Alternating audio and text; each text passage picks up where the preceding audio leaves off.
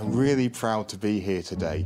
Having autism, it takes a lot of guts to be here, but I'd like to inspire others and show them where there is a will, there is a way, and we should not be held back for having these slightly different ways of thinking.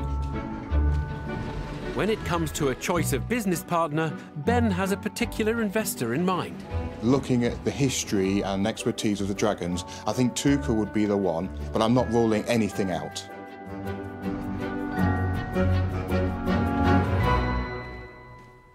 Hello Dragons, my name is Ben Pearson. I'm the owner and founder of Big Clothing for You. From a young age I was diagnosed with autism and several other disabilities. I've spent the majority of my life in social care, young offenders institutes and homeless. I became nearly 30 stone from having mental health issues, but I took a lot of counselling and overcame these barriers. But there was one thing I couldn't do, and I couldn't find clothing on the high street. There wasn't a thing that fitted me. So, in 2015, I started Big Clothing for You from my bedroom, sewing on eBay and Amazon. In 2021, we turned over 2.9 million.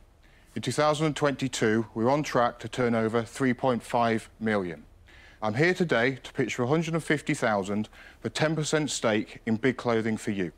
But why? I might look like I've done it, but I haven't. I'm stuck. And I can't expand. I can't get into the international markets, and that's what I'm looking for. So please do have a look at our range and a couple of samples in your boxes. Thank you. Can I have a look? Of course, please do, Tuka. A plus-sized clothing company with plus-sized international ambition is the proposition from entrepreneur Ben Pearson. Hope you like what you see. He's seeking £150,000 in return for a 10% share of his business. Good. Fashion tycoon Tuka Suleiman has already got hands-on with Ben's products, but now he wants to get a feel for his business.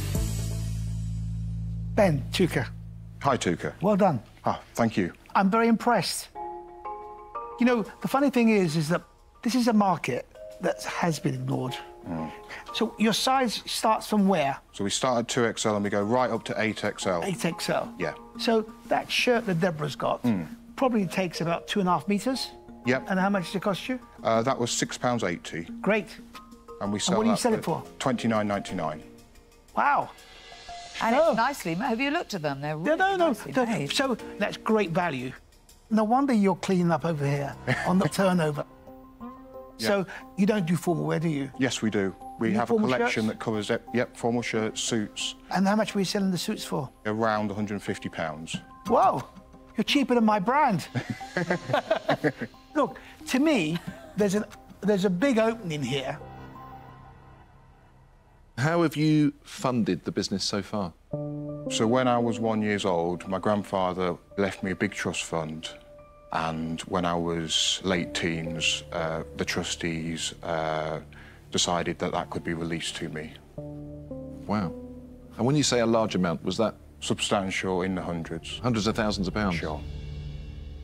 So just take me through last year. You said you turned over 2.9 million. Yeah. What was your profit on that? The gross profit was 69% and the net was 200,000. And the next year? We're looking about 5 million. And how are you going to start selling overseas? Do you have an international website capability? Good point. No, we don't. So this is one of the reasons why we need the investment. We actually need a dedicated resource to display correctly in these countries. Ben, this could be quite interesting because I happen to own one of the world's leading e-commerce software companies that takes brands to global markets. Could be interesting. Peter Jones hints at a potentially lucrative tie-in that could see Ben's garments go global. Now Stephen Bartlett is keen to find out more about the man behind the menswear. I have to say, I'm really inspired by your journey, specifically because you mentioned that you were in a Young Offenders Institute at some point. Yeah. But I wanted to get some more detail as to how your life has shifted in such an inspiring way. Sure. So I found there was a gap in the care system and it rendered me homeless. So I hit rock bottom and I thought, I got nothing, but I got nothing to lose. So while I sat on the streets, food banks, I thought, yeah, I can pick myself up. And I just started ploughing forward. OK, and is that Harvey Price? It is indeed. How did you get to meet them? He was struggling to find clothing, and 18 months of persistency, knocking on Kate's best friend's door, I got to meeting with Kate, and we never looked back. And so is he a brand ambassador? He is. OK. Yeah. What would you say that you're not good at? Very good question. I often ask people in interviews this. So there's many things I'm not good at. I guess controlling my anxiety because I've got autism. Yeah. So coming here today, I'm not very good at interacting with people, or I don't think I am in my mind. It takes a lot of courage for me to do it. Well, you've just demonstrated how good you are at controlling your mind for the benefit of yourself, which is absolutely exceptional. You're one of the best pitchers I've seen since I've been in the den. Oh, thank you very much. Ben's temperament and tenacity are winning him plenty of admirers in the den. Will his business's numbers make a similarly positive impression? When you started in 2015, how much capital did you put in to start the business? 680,000. So is the director's loan account still sitting at 680? No, the director's loan account is about 1.3, I think. So you've got personal cash invested in this business of 1.3 million. Correct. When do you plan to take that out? I don't. Rather than drawing a salary, I've been taking some out of the director's loan account as and when I need it. OK. So what is your stock on hand? What's your balance sheet looking like at the moment, basically? Balance sheet, I think stock's about 2.3 million. You've got stock of 2.3 million. Given that a high proportion of your business is trend, you're sitting on a lot more stock than I was expecting. I don't know in a fashion business too, but what's a normal? Well, normally your stock cover should be about 600-700 grand. So you've got too much stock. £2 million worth of stock offsets a large director's loan. Money Ben could withdraw from the business at any time. His books appear balanced, but for one of the dragons, things simply aren't adding up. Ben, just take me through, so where you are today, what's your sort of retained earnings? In other words, the profits that you've ploughed back into the business and you've retained in the company, where would they sit at today? Yeah, I think they're just short of 800,000. And how much cash in the bank have you got? 143,000. And creditors? I think it's about 250,000. And debtors? Under 5,000.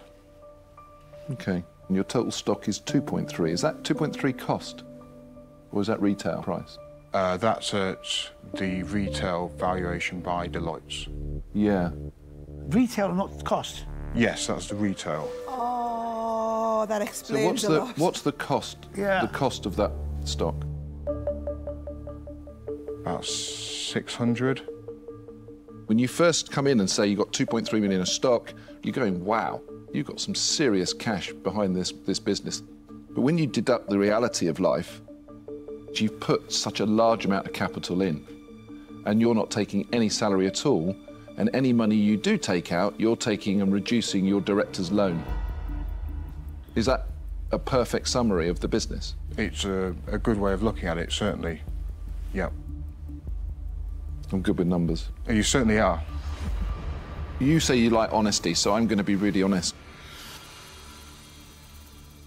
I was going to make you an offer. Yeah.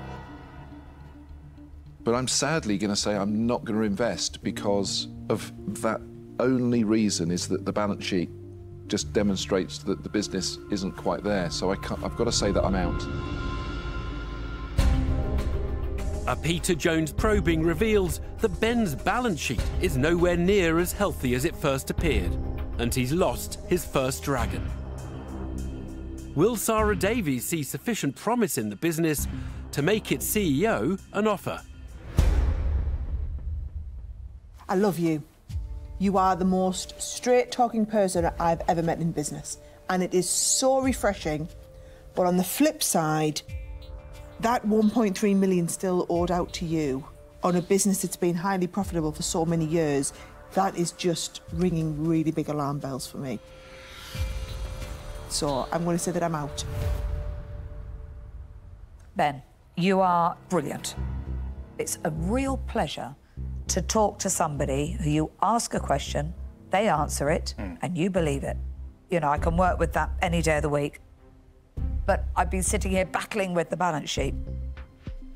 I'm afraid that side of me has won. So I won't be investing. I'm out.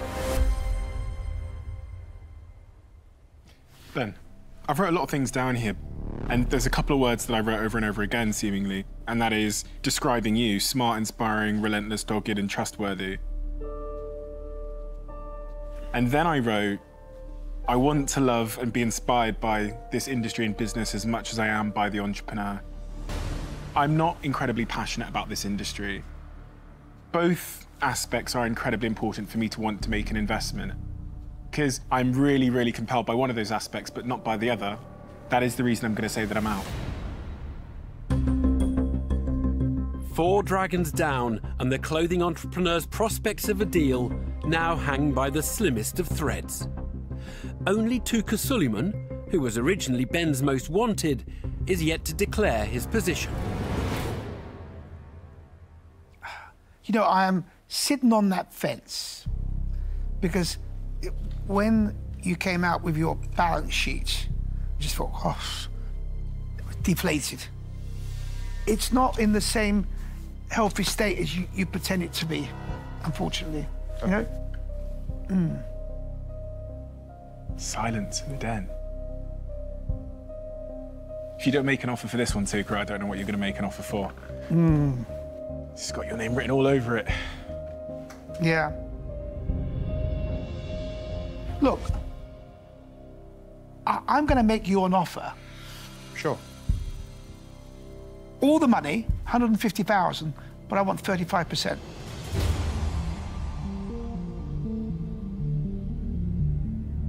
I'd love to accept your offer. Great. Absolutely brilliant. Well done, Ben. Fantastic. So pleased. Ah, cheers. Brilliant, Ben. Thank you. Brilliant. It's a perfect fit as Ben sews up £150,000 worth of investment and the backing of a dragon whose skill set is ideally tailored to his company's needs. I've never been so pleased somebody else won an investment. Congratulations, Thank you. Tuka. Thank you. Tuka, well done. Thank you. Having Tuka on board is going to be a fantastic addition to our business, just what we need. If anybody else out there has autism, what I would say, especially if they're young, never give up. Don't let anybody stand in your way.